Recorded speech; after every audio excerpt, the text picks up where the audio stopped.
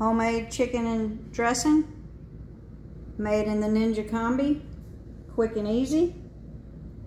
Let me show you how we did it.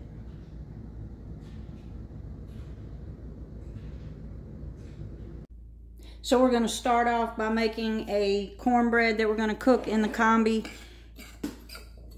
If I were cooking this cornbread for us to eat with a meal, I would definitely do this in a cast iron skillet in the oven.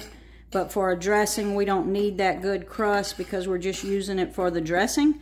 So what I've got in this bowl is 2 cups of cornmeal, half a teaspoon of salt, half a teaspoon of baking powder, and half a teaspoon of baking soda. And we use the powder and the soda because normally I would be using a buttermilk, but I am out of buttermilk, so I'm using regular milk. But I'm just going to go in with 2 eggs, but I do have several cornbread videos. Check those out. And then I'm also going to add about 3/4 of a cup. We'll mix that up and see what it looks like. I've got 2 eggs there, but 1 egg would be enough, but I've got plenty of fresh eggs, so we're adding 2 eggs there.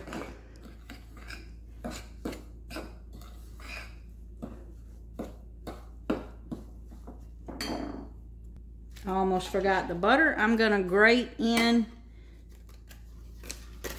about 3 tablespoons of butter. If I were making, again, if I was making this to eat with the meal, I'd put about 5 tablespoons, but we're gonna have that rich broth, so I'm gonna grate about 3 tablespoons of butter into that. That just makes it incorporate in that cornmeal a little easier. But you could mix it in with a pastry knife or a fork. And again, you would normally do that before you added your wet ingredients, but I had it sitting right there and forgot. I'm gonna add a little more milk. And again, you could use any cornbread recipe that you'd like. This is just the way I do it.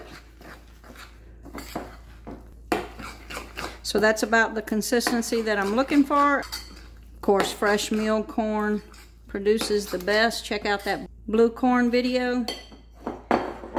So I've got this little Instapot pan that I bought off of Amazon. I'll leave a link to it down in the description. It fits in the Ninja Combi.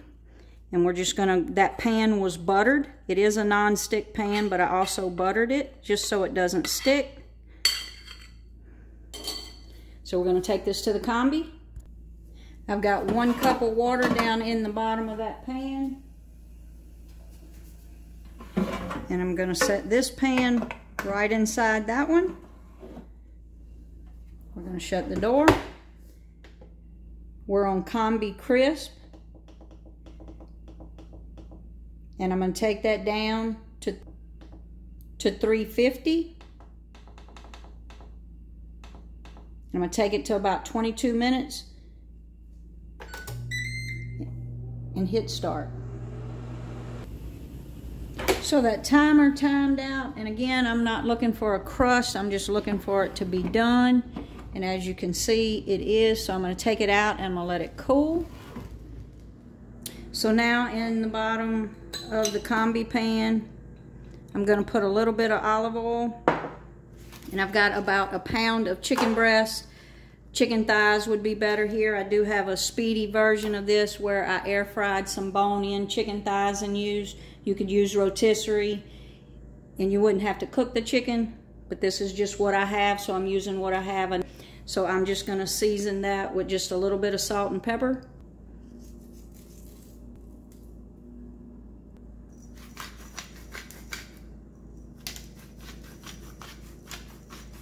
And just a little bit of thyme, that's optional. A little bit of thyme. And then I'm just going to stir that up. We're also going to put the vegetables in here in the speedy version. I also seared the vegetables after cooking the chicken, but we're going to do it all in one step. So what I've got here is 1 small onion, about 2 stalks of celery, and about 1/4 of a bell pepper. I typically like green bell pepper in my dressing, but yellow's all I had, so that's what I'm using, and about 3 cloves of garlic. And then we're going to season those vegetables as well, just so every layer has some seasoning. A little pepper.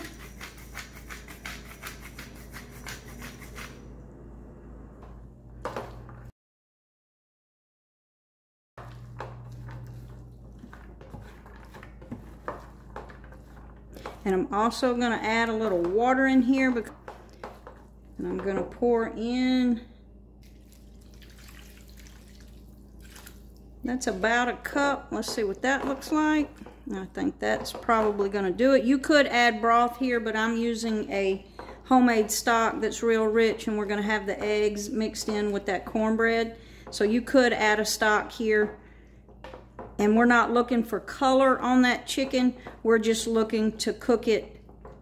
And it doesn't even have to be cooked all the way through, because we are going to bake that dressing. But we're just looking to cook that chicken and soften those vegetables.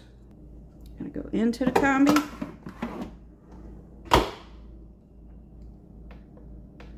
We're on combi meals. And we're actually going to do 400. And let's do 12 minutes.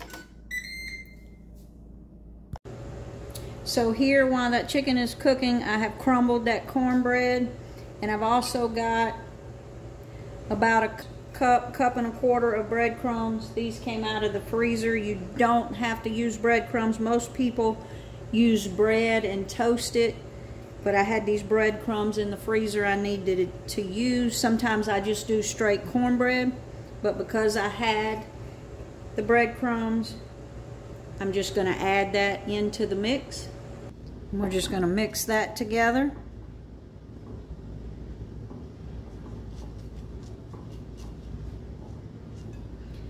And then right in that center, I've got 3 eggs. So I'm starting with 4 cups of broth here, and I'm going to add about half of this, which would be about 2 cups. And I'm going to start mixing it in and see what it looks like.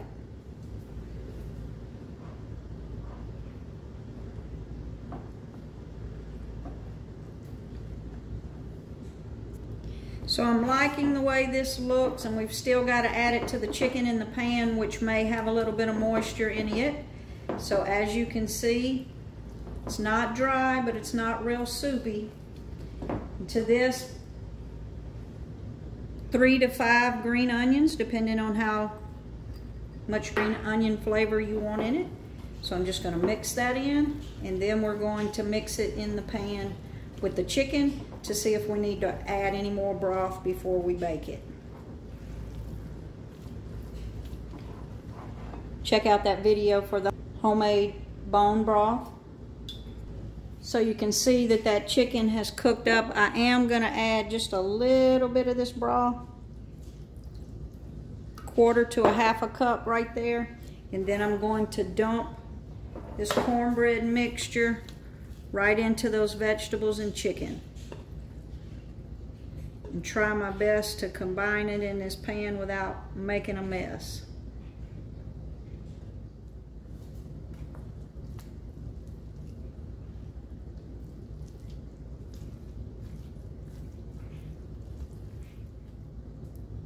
So I added the rest of that, so what I've got is 4 cups of liquid, but again, depending on how much breadcrumbs, how many eggs you added, and then I'm gonna put just a pinch of salt, because most everything has been seasoned in layers as we went, so just a pinch of salt and a little bit more pepper, and then we're gonna stir that all up and bake it. A little bit of pepper. So you can see we've just about got that all mixed up, and you see how there's plenty of liquid in there. It's not soupy, but again, we do not want a dry dressing. But I've about got it all incorporated, so we're going to go to the combi, and as you can see, this is a pile of food. Dressing does freeze really well, so if you make it at the holidays and you have it left over, or if you want to make it early. So let's go to the combi and bake it.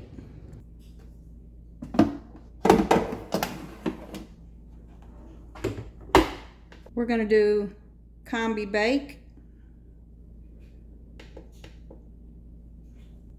350. And I'm gonna set it on 30 minutes, but probably gonna be about 25 minutes, but let's set it on 32 minutes. I always set it longer than what I anticipated. That way it'll continue to cook and you can ensure that it has enough time to cook. So let's see how long it takes.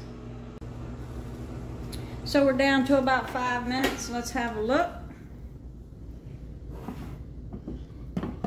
As you can see, that started to brown up nicely. So let's take it over here and let it cool just a minute and we'll take a look at it.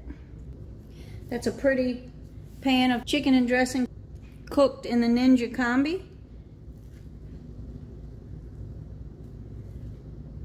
Look at that. I'm gonna have a taste of that. Like and subscribe now to see more videos for quick and easy meal prep. Absolutely delicious. I have yet to find a meal that the Combi cannot complete. Homemade chicken and dressing made in the Ninja Combi, quick and easy. Let me show you how we did it.